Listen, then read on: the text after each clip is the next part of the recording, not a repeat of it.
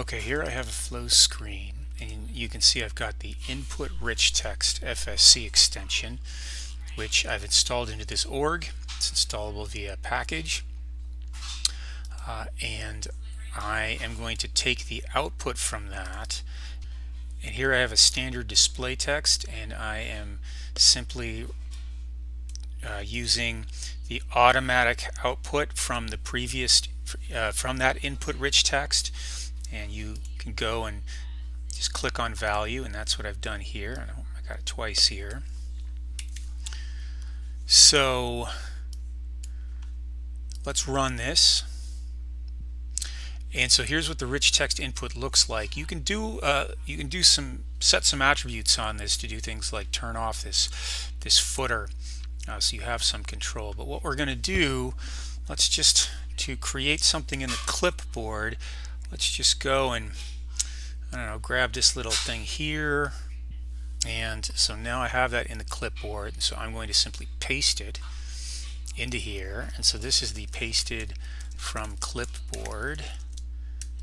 And then what I'm going to do is I'm going to also upload from file system, and simply click on this toolbar item here and grab something from the file system, and there's that. And so on the next screen, it's going to take the output from this and display it, and there it is. So basically all of these images successfully are being passed out of that rich text input in the form of a rich text data stream, basically, and can be displayed later on in the flow. Now, how do you get those images out of the flow? Well, there's a couple different ways you can do it.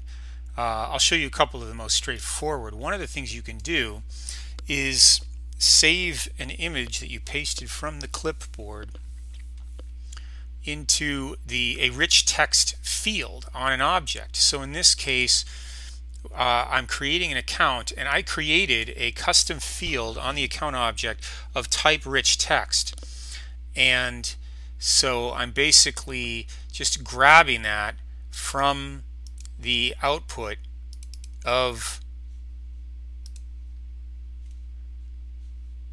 just like I grabbed the output from the original rich text control to show it here, I'm grabbing that same output right here. You'll notice here it looks different. This is one of the first places where we have implemented these friendly pills, but if we double click on this, you'll see that it is the same underlying field reference.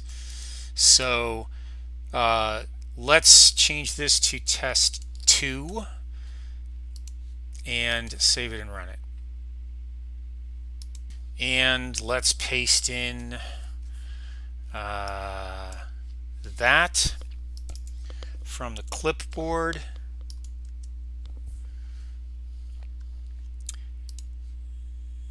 and we're done. And let's go look now and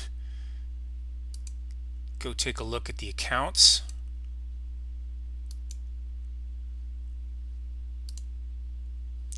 And here's the newly created test 2. And if we look at the fields and scroll down here, you can see that it's basically the same interface and the same data. So you can read data from rich text fields, display it and edit it in a flow screen using the rich text input extension, and save back to rich text fields. Another thing you can do is send this in an email. For that, take a look at Send Better Email, which fully supports rich text as in the body of email messages.